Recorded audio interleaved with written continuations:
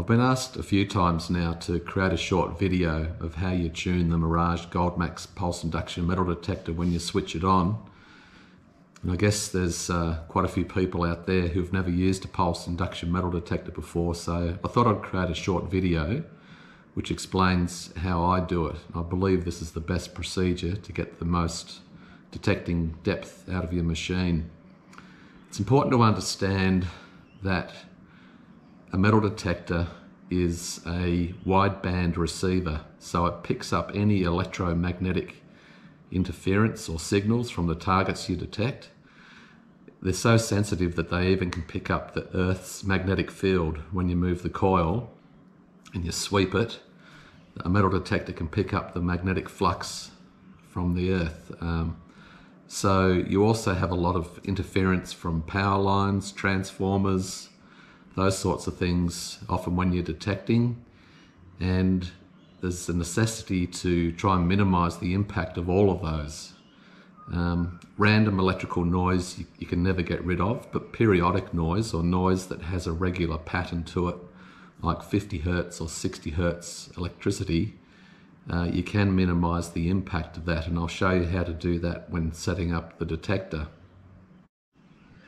So I've taken the box off the stem of this metal detector just so you can see the controls a bit more clearly.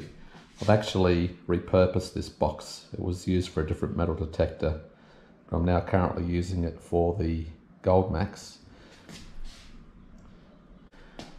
But to give you an idea of what we need to do, I'll plug in an external speaker. It does have a built-in speaker, but I like the external one. It's a little bit louder. I'll just plug that in.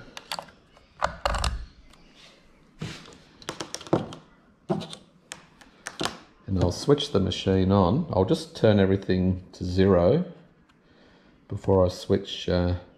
Actually, fine frequency adjust, leave midpoint. Gain goes to 0, sample delay 0, and I'll leave the self-adjusting threshold, the SAT, on a maximum of 10. And I'll leave volume on a maximum of 10. So I'll just switch it on. It'll be a short tone. Now, the key to setting it up is a 3-stage process. The first thing you need to do is to adjust the threshold control till you get a tone. And then when you get a tone, wind it back a bit so you can't really hear it. Then the next thing to do is to adjust the gain control so that you can just hear some sound.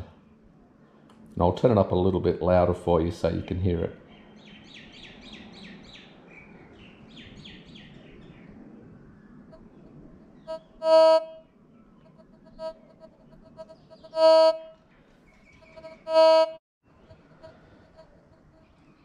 So you can hear a beating tone, and that's normal. So to cut the electrical interference out, I'll now adjust the fine frequency control knob just a little bit at a time until that beating tone you hear disappears.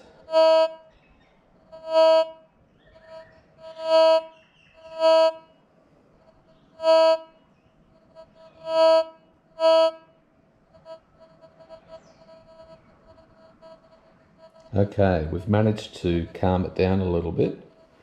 Now the machine's ready to detect. So if I put a coin near the search coil,